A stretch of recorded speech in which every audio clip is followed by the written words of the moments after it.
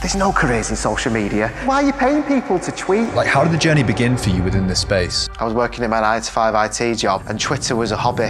For those of you who don't know me, my name is Ryan Williams. I talked to Ryan Williams about his startup, It's Gone Viral. But we lost 70% of our income overnight, which was a real kick in the teeth. I started in my front wing with nothing but my phone and an idea. At what stage would you say, like, Everyone, this is Deluded Brendan. this could be something bigger than I would have thought? So then this account, it shot up to like 90,000 followers. How big did this get? We had an estate of like 7-8 million followers here, like. So at the time, we were probably earning about £200,000 a year. So you started for fun. Yeah. And I kid you not, overnight, it went to probably 2 million a year at that point. I was unrelenting, like, I just didn't stop. That was just because I had that hunger, that desire just to keep going. If you're not interested in it, don't bother.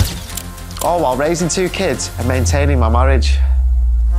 Starting and growing a business to over 80 members of staff, later exiting for a multi-million-pound deal.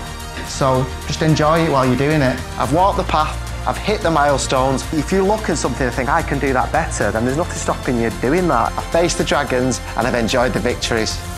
If I could do it, you can too. And now I want to share my real-world experience with other entrepreneurs and young people in business. If you're ready to take your ambitions from blueprint to reality and want to learn from someone who's really been there and done it, click the link below to book a call with me.